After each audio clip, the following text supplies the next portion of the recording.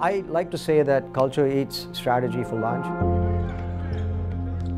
It's been an exciting couple years since me and my group took over, but this season in particular has been a blast. We're really excited with what we're building. You got to come play because every single game is a separate entity. And if you don't do the little things the right way, it's going to be hard to get a victory.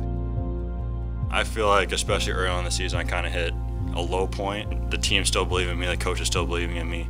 I mean, I've just tried to keep confidence throughout that, and over the midpoint way in the season, I still have extreme confidence in myself and my abilities. We all, are wearing this uniform, and, it's on us to make sure that, we give our best effort to push this franchise forward.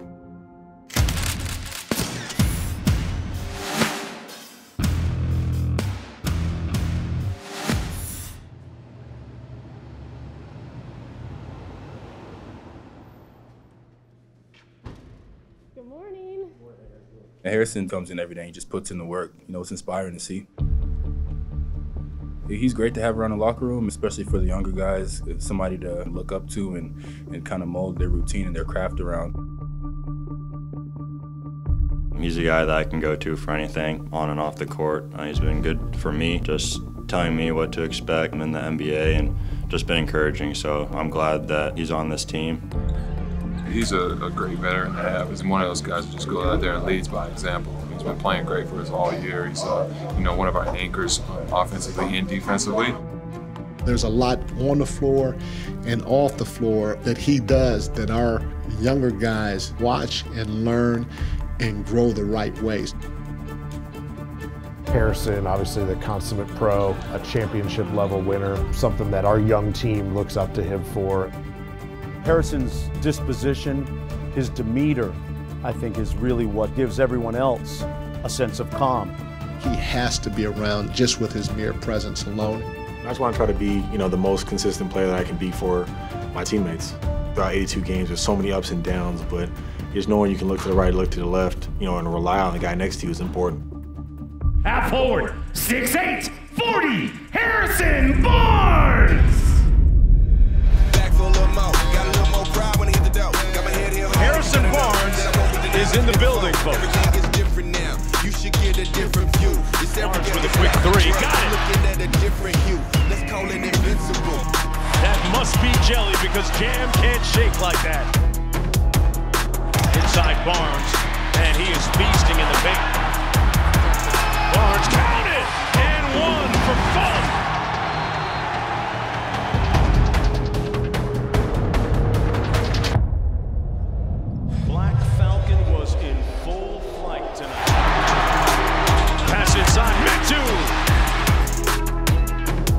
Skip pass to Lyles, and it's traded.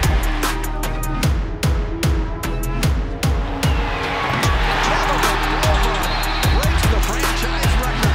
23rd three tonight for the Sacramento Kings. We're going to give a shout and spend some time discussing a couple teams that tend to fly under the radar. One in particular is having a hard time flying under the radar because they're playing so damn well, and that's the Sacramento Kings.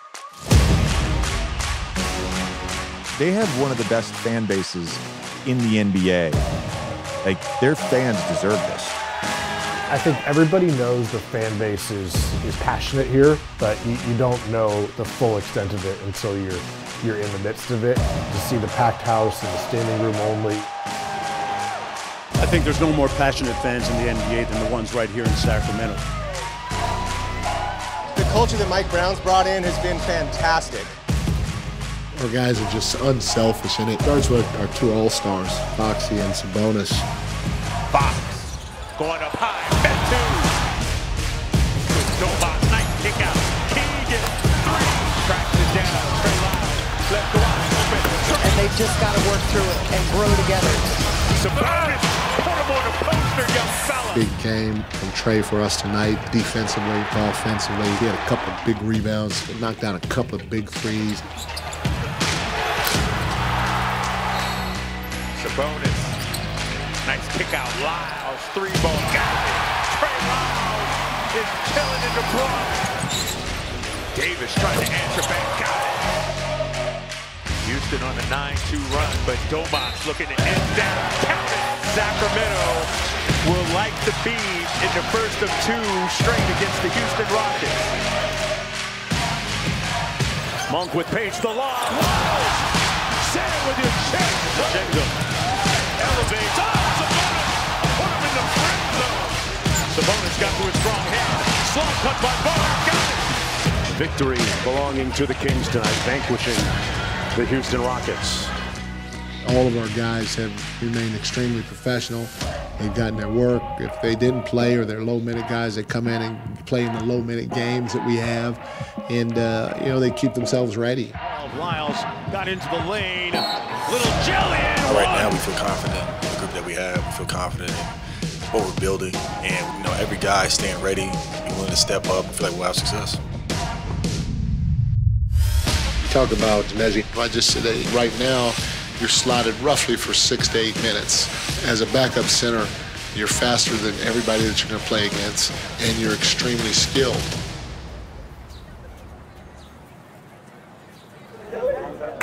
Deli, what's up, man? Man, I'm gonna just wing it, man. Go off the top. I'm gonna go off the top, man. Oh my God. Yes, sir. What's up, my boy? Chimezie came to us as a 14-year-old raw freshman who sought to plant his flag here. He was part of a championship pursuit throughout his 4 years here, set an academic standard, graduating with over a 3.5 GPA, having schools such as Harvard, Princeton, Stanford, 3 of the most prestigious universities in the world to grace our campus, recruiting him for basketball and academics. So I had this student in my class. This was Chimezie at the time. Now, fast forward a couple years, once he's here playing basketball on the team, he then is the first student in my first year as AD that we had signed to a Division I program. He signed to USC. And it kind of started something. From there, we had continued success. Since we have had over 30 Division I scholarships since then. Chimezie that you see is who he is. Whatever he sets his mind to do, he makes sure that he achieves it. His character is impeccable, you know, what he does on and off the court. I hope that this inspires somebody. I hope that when people walk in the gym and they see my number hanging up there, that it will represent something more than just a basketball number and actually represent somebody that went out and really just fought hard and tried to chase their dreams and try to make things happen for themselves. It's a great feeling. Obviously, we have a game we have to go win tomorrow, so we're just going to count this as a team bonding experience.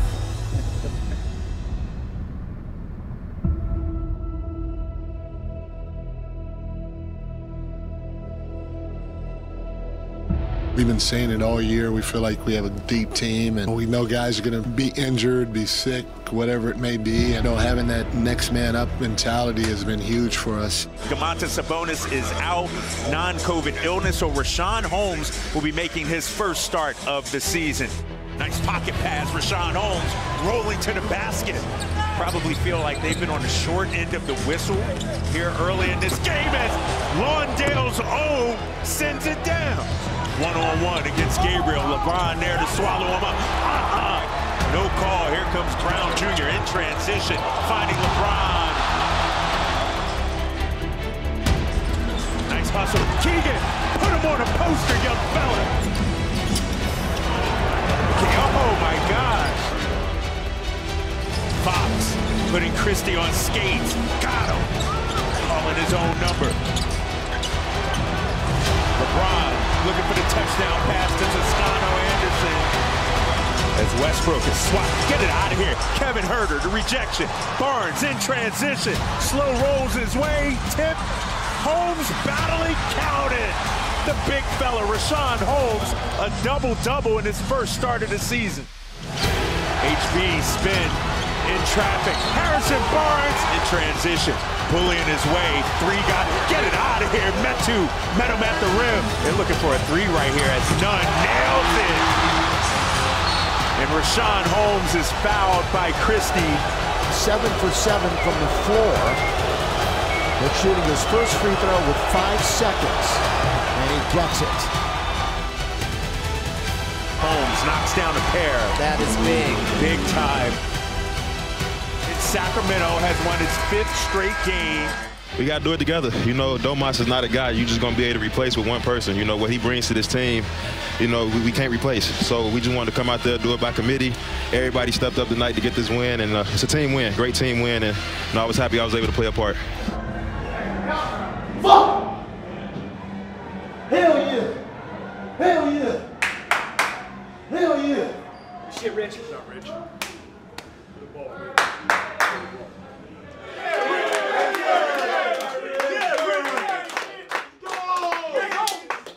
Jordan, what we got, baby? HB, good job. You guarded LeBron, Russ, 6 defensive rebounds. You played 40 minutes. You were great. But, you know, we're going to give it to somebody who has been ready. He led the team in rebounding, defensive rebound, overall 11, 8 on defense, got 4 deflections. It's just a great opportunity, you know, to still call myself a professional basketball player, still get an opportunity. You want to continue to work, you know, continue putting the effort and energy behind it, and like I said, the rest can take care of itself. Here we go. We're good. Yes, sir. You're right, baby.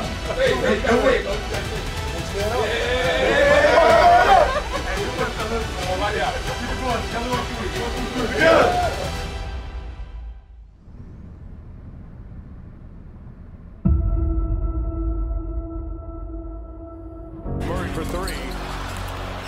Missed that one badly. Fox stays right with them. And Murray committing the foul on the help. Like, more on Keegan. There aren't a lot of top 4 picks that are asked to be starting contributors to a winning team. Correct. Can you speak to that challenge that's placed upon his shoulders as a rookie to contribute the way he is for a playoff team? Keegan, he's in a different spot than probably the first 6 or 7 players. He's got to be at a level right now that most of those guys don't have to be because of the situation that he's in and the amount of pressure that I'm putting on him. For me, I always have that chip on my shoulder no matter what. And I know that greatness takes time. And I know that I have a long ways to go in my development as a basketball player. He works so hard every day to develop his game, and that's just the type of person he is. He has remarkable poise that belies his age. When people think of Rookie of the Year, that they understand that his journey right now is different than the other guys that were drafted around him, and he's responding the right way. Keegan's just a rookie who comes in, drives winning, does all that's asked. We get the Keegan Murray chant going a lot.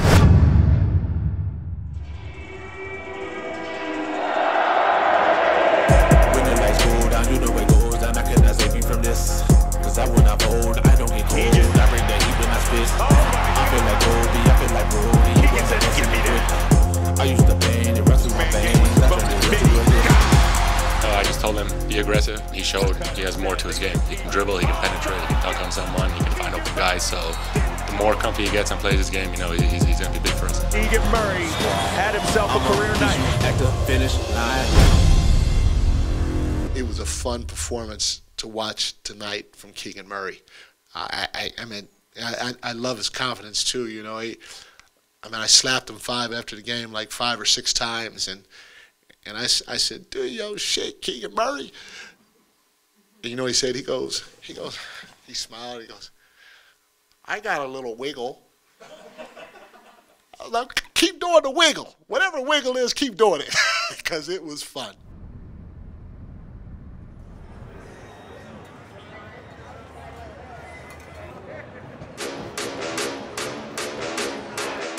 Another boisterous, ebullient crowd here at Golden One Center. Off to the corner. Barnes got it! Starts the game higher than 5th grade. Murray with another Sacramento 3. Lyles and Trey continues the trend. Kicks one more month from downtown. Got it! The highest scoring first quarter of the season. It just shows what we're capable of as a team. It brings incredible energy when we're sharing the ball and knocking down shots. It's like flowing water with us. Trey. He's got a tremendous feel, and his team defensive instincts within our scheme can help us get to the next level. The defensive stopper right now. Trey coming off the bench, Malik, I feel like those guys changed the game, especially in the second half. I feel like the more bench production that we have, the better we'll be, and I think they're just ready when they come into the game. Personally, I can't control, if the ball goes in. I can't control how many minutes I get, but I can control how I go out there and the effort I put forth, so I just got to continue to do that. Big news out of Doko this afternoon. According to ESPN's Adrian Wojnarowski, the Kings and GM Monte McNair have agreed to a contract extension. This job is a lot of fun, but there's a lot of pressure, a lot of sacrifices to be made. But really, it's about learning and taking from many different people. What the coach and the GM have done is incredible, and I believe this is like the most exciting show in sports right now. You might have the greatest strategy, but at the end of the day, it's about the culture. And I think what we're seeing here is a shift that's happened right in front of our eyes. Monte I was extremely pleased to see that those guys got their extension. I love him. Just working with him was amazing. He learned a lot. We talked a lot, debated a lot, but he always had the coach's back and understood, that's not just the numbers game. Wes Wilcox, is a very good compliment, fills in a lot of my weaknesses. His expertise, experience, he's been a coach, he's been a front office member, just invaluable. Really helps with the day-to-day and make sure this thing keeps going. We work every day to do our best to support, to debate, to make decisions. And so Monte's been incredible about creating an environment to where all of that debate, all of that work can be done. And I've really enjoyed working with him. We're certainly happy with where we're at right now, but we like to say here, we don't think the work is ever done.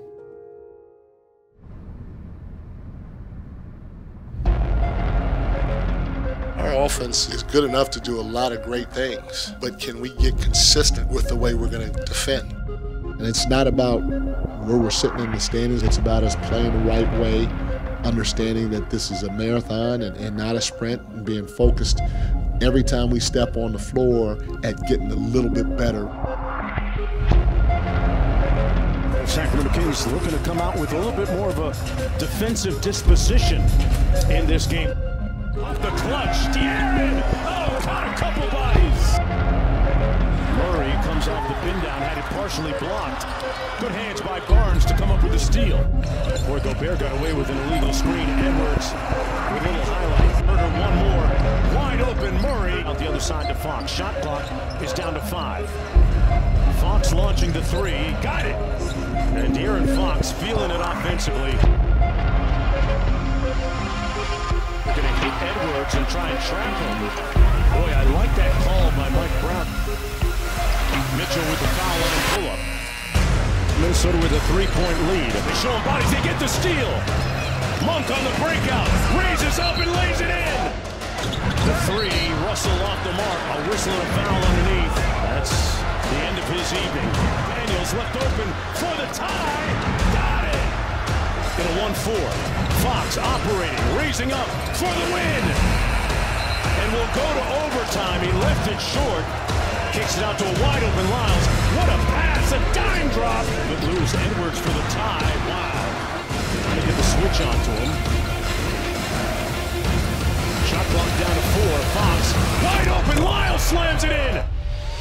To be able to go into overtime, in someone else's building and get out a win is definitely big for us. When you have a group of people that are hungry to win, that support each other the way that these guys support each other, and they embrace their roles at the highest of high levels, in my opinion, is a dangerous team. Go in, y'all. Let's keep this thing going. Together on 3. 1, 2, 3. Together.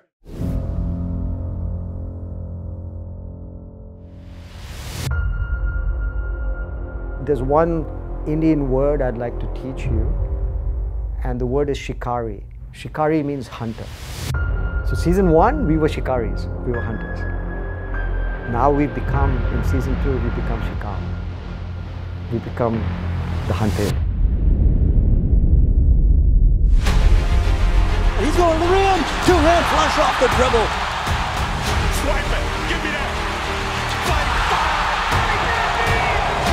Malik, a jump shooting freak. Knowing that you're in a position to do something that hasn't been done in almost 2 decades, that should light a fire.